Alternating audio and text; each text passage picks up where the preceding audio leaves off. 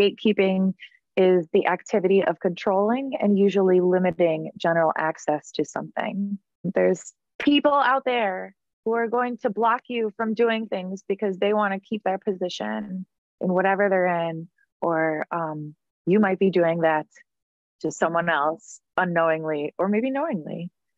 So we wanted to bring it up.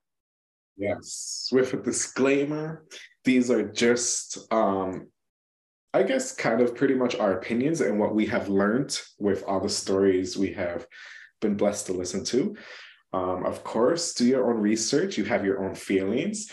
Like Mændy said, gatekeeping is an actual thing, and it's either really happening or it's a perceptual. It's based on perception. Sometimes we think it's happening and it's not intentional by the person who is supposedly gatekeeping.